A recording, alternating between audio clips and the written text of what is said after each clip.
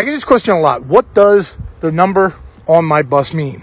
So different schools, different companies, different districts do it different. Here's how my company does it. My bus number is 1704.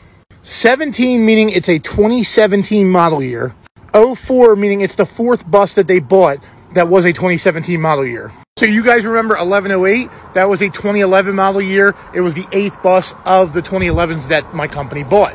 Now, not all companies do this. The company I used to work for back in the day, they just numbered their buses all crazy numbers. It didn't make any sense. My old bus number was 219, even though it was a 2001. My bus after that was 189, even though it was a 1998. The newer buses they bought when I was there, they were like 2014s. They were numbered in the 400s, so it didn't make any sense. So take a look at your bus number at school and see, do they do it like ours or do they do it different? Let me know. Peace.